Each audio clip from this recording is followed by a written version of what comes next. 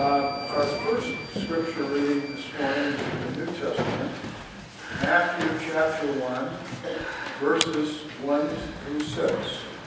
It's on page 1496.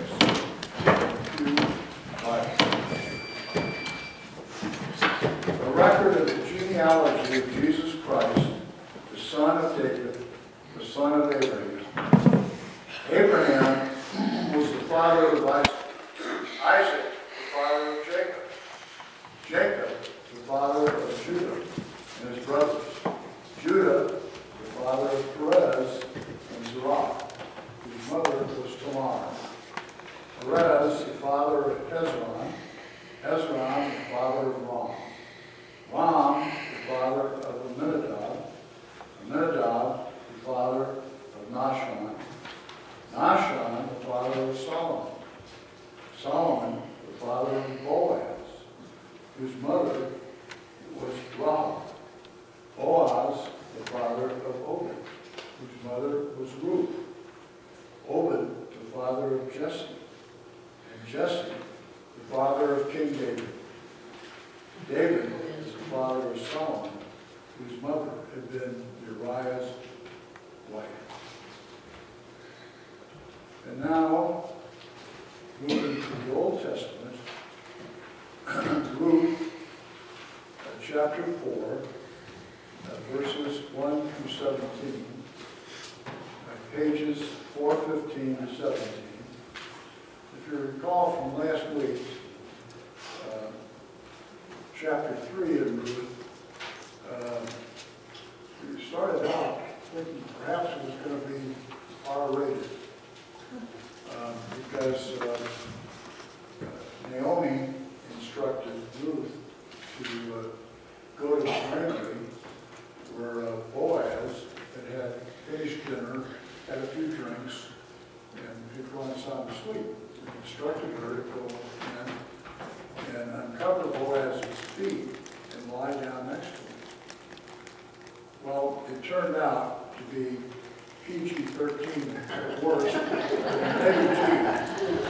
because when Boaz awoke during the night, he just simply patted Ruth on the back and said, "Your Prince Charming in the form of a kinsman redeemer will be coming soon." So, starting chapter 4, meanwhile, Boaz went to the town gate and sat there. When the kinsman redeemer he had mentioned came along, Boaz said, "Come over here, my friend, and sit down." So he went over and sat down. Boaz took 10 of the elders of the town and said, "Sit here." So they did so. And then he said to the kinsman redeemer, "Naomi, who has come back from Moab, is selling the piece of land that belonged to our brother Elimelech. And I thought I should bring it to your attention and suggest that you buy it in the presence of the people seated here and in the presence of the elders of my people. If you will redeem it, do so. But if you will not, tell me, so I will know. For no one has the right to do it except you, and I am next in line." "I will redeem it," he said. Then Boaz said, "On the day you buy the land from Naomi and from Ruth, the Moabitess, and you acquire the dead man's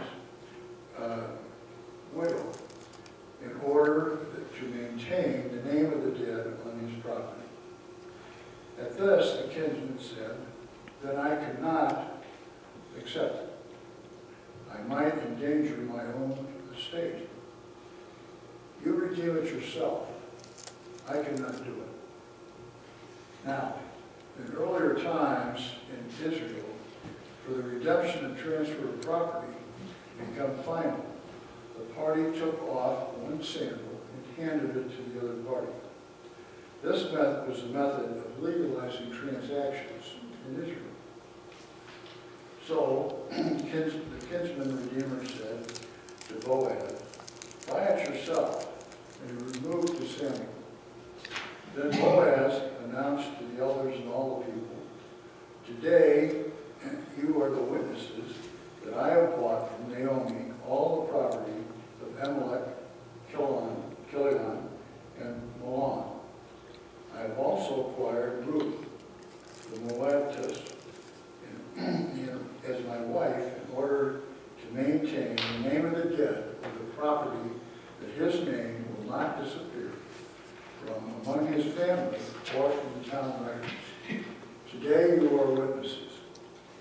Then the elders and all those at the gate said, we are witnesses. May the Lord make the woman who is coming into your home like Rachel and Leah, who together built the house of Israel. May you have standing in Ephraim and be famous in Bethlehem.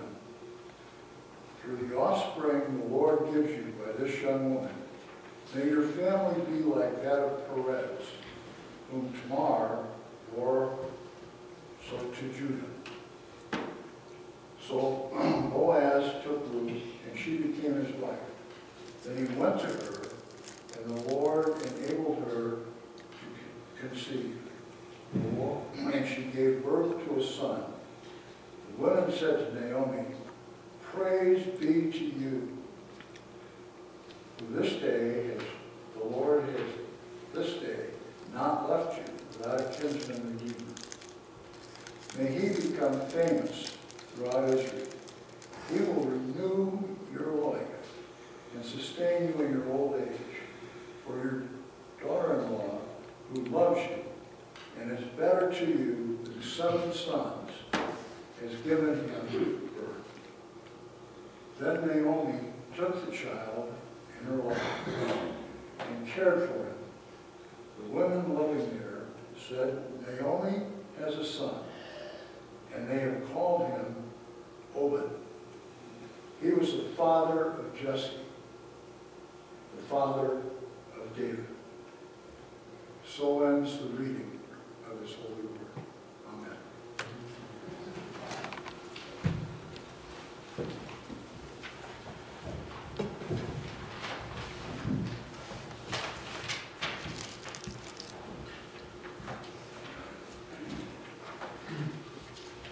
Last week, as Stan mentioned in his introduction to this passage, we saw that Naomi recommended to Ruth a plan to encourage Boaz to take on the responsibility of kinsman redeemer. In a middle-of-the-night exchange, Ruth asked Boaz to take her under his wing. Boaz then reveals that while he is indeed a kinsman redeemer, there was another person who is a closer relation to Naomi than Boaz, and that he is in line to be the kinsman redeemer. Now, Boaz then says, if this nearer kinsman redeemer decides to redeem Ruth, then fine, he can do that, everything's cool. Otherwise, Boaz will marry her. Chapter 4 starts with Boaz waiting at the city gates. Now, unless you know Old Testament history and the way that the towns are laid out, it might be easy to overlook the importance of waiting at the city gates. You see, the city gates were the town's version of City Hall, or the Hall of Justice for us. The town elders would gather at the gates every morning, and should there be some legal dispute, the elders would be available to settle it.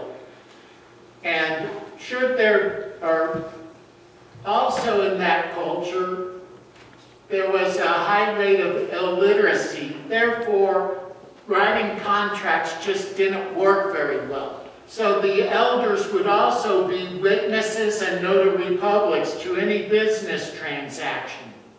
Boaz is waiting at the gate this morning, hoping to catch this nearer kinsman redeemer and present to him in front of the elders the situation that Ruth finds herself in. When the person Boaz is looking for comes, he calls the person over and invites this person to have a seat with him. Now, one thing that is worth noting in this little exchange, we never find out the name of this nearer kinsman redeemer. Notice that the story tells us that Boaz calls him over not by name, but by saying, "Hey friend, come here." Now let's think about this for a second. You have a relative calling another relative by friend and not by name. How unusual is that? And as I was reading the commentaries, it was kind of interesting because some of the commentaries hinted that our English translations are taking Boaz's Hebrew term and lightening it up a little bit. Some people argue that the Hebrew word could even be translated as, "Hey, so-and-so, come over here." What's up with Boaz calling him friend instead of calling him by name? Well, it was a tool being used by the narrator of this story. He is purposely doing everything he can to cast this nearer kinsman redeemer in bad light. In modern language, it would be similar as if I said, "There is a person here who shall remain nameless." It's basically the same thing going on. As soon as I say, "He shall remain nameless," most of you are probably going, what did this person do wrong that we're going to keep him nameless? After getting the attention of the other person, Boaz then calls not for one of the elders, but for 10 of the elders to come and witness what is about to take place. Again, looking back at some of the history, the biblical scholars are telling us that it is obvious that Boaz is trying to make this deal as public as possible, as there was no need to have more than maybe 1 or 2 elders come and witness this. But Boaz is calling 10.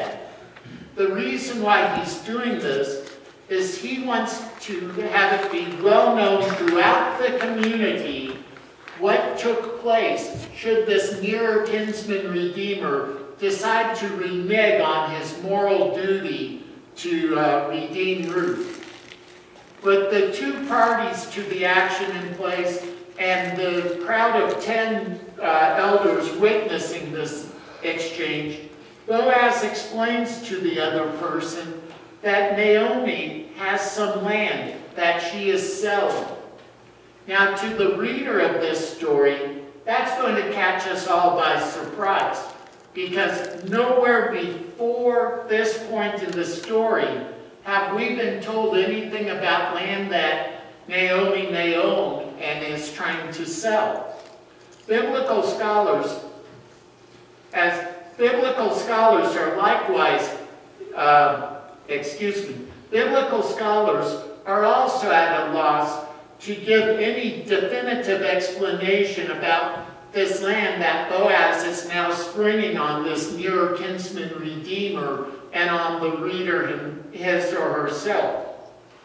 The most prevalent explanations are that either Elimelech had sold the land just prior to leaving for Moab, or perhaps what's happening is that the nearer kinsman redeemer, noticing that Elimelech is no longer in Bethlehem but in Moab, decides that he's just going to go ahead and take care of the land while Elimelech is away.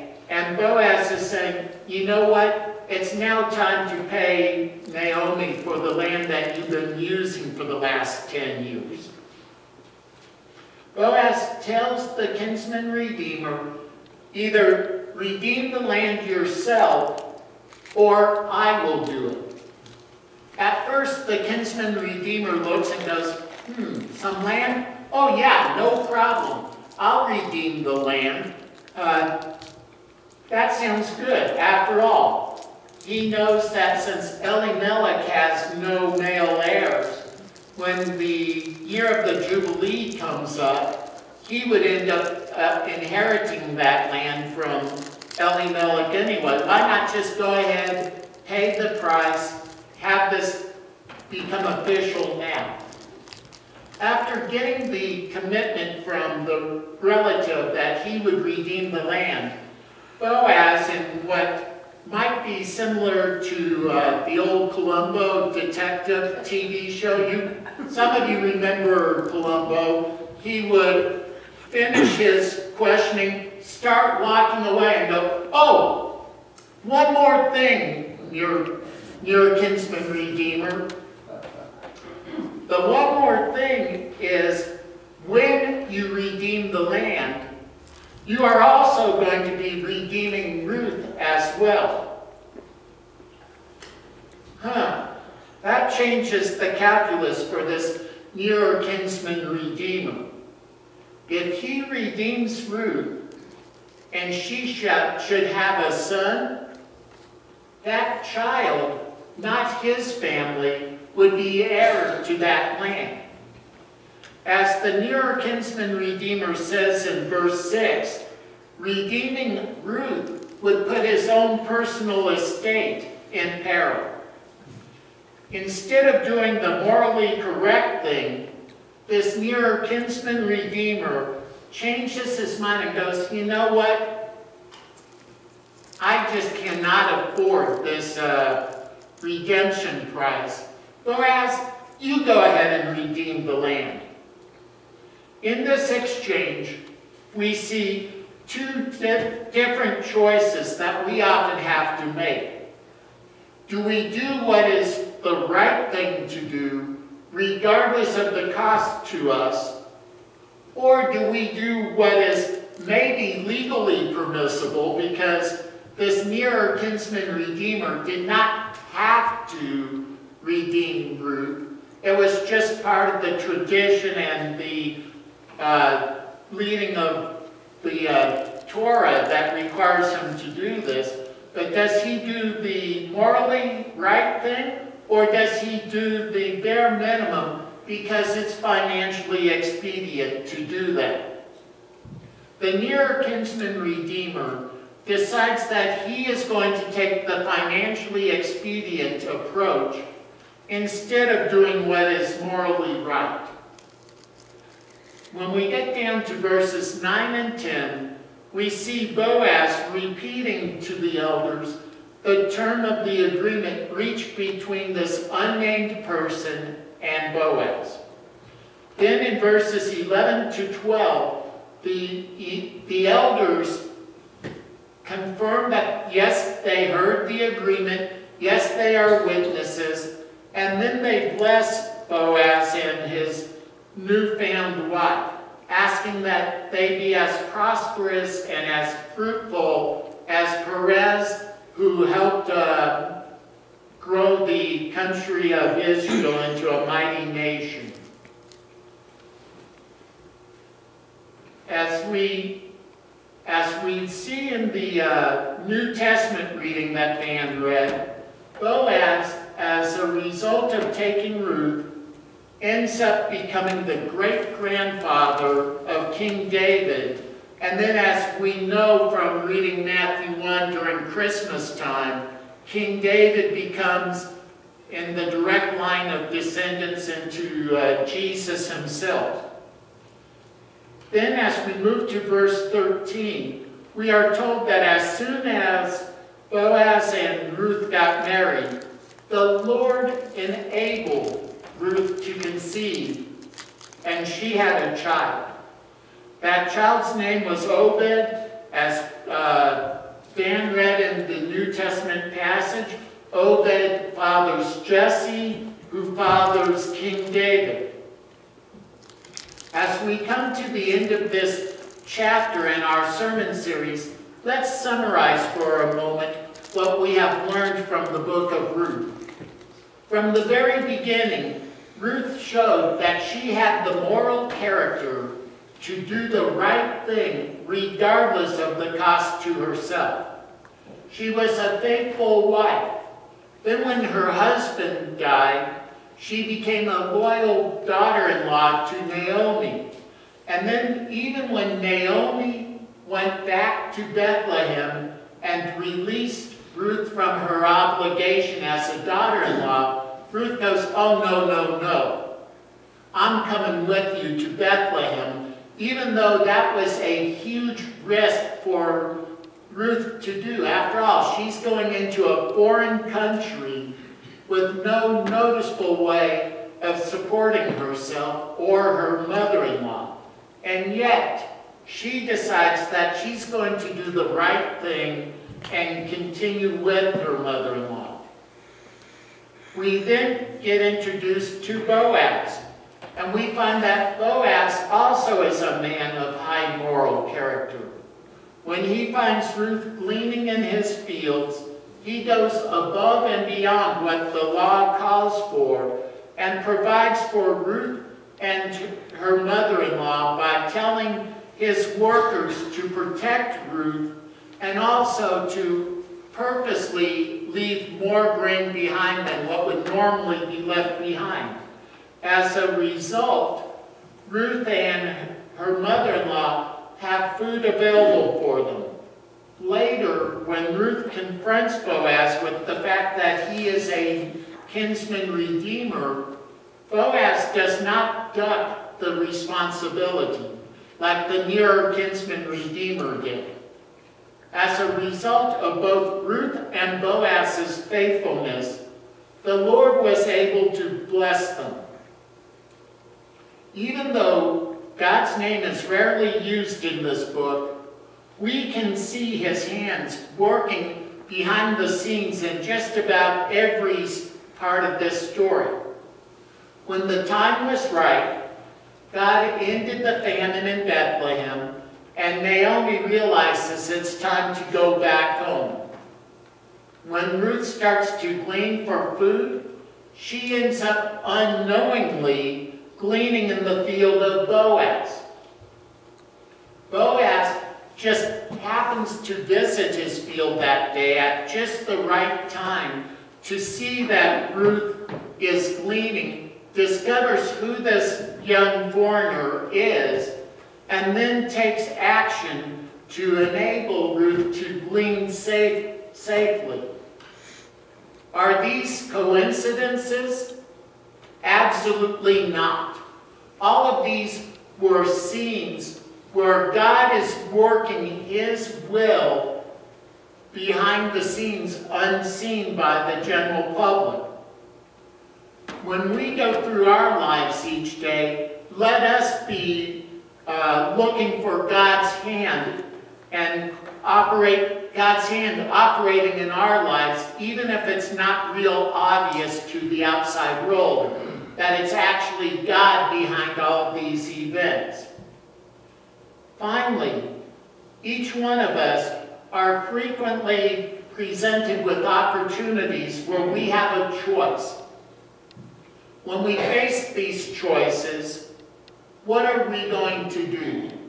Are we going to show steadfast love like Ruth and Boaz did and do the morally correct thing regardless of the risk to ourselves? Or are we going to play it safe and do the bare minimum that the law requires us to do? Brothers and sisters in Christ, may we be people who do what the loving thing requires us to do, regardless of the risk. Amen.